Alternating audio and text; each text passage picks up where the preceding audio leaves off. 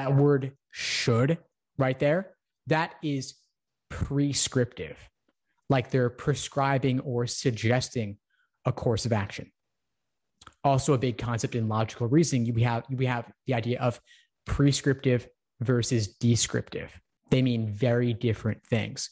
Prescriptive is like when a doctor writes you a prescription, they're telling you, you should take this medicine 3 times a day after every meal.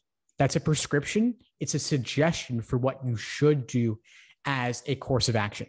In contrast to prescriptive, descriptive is describing a situation without necessarily making recommendations.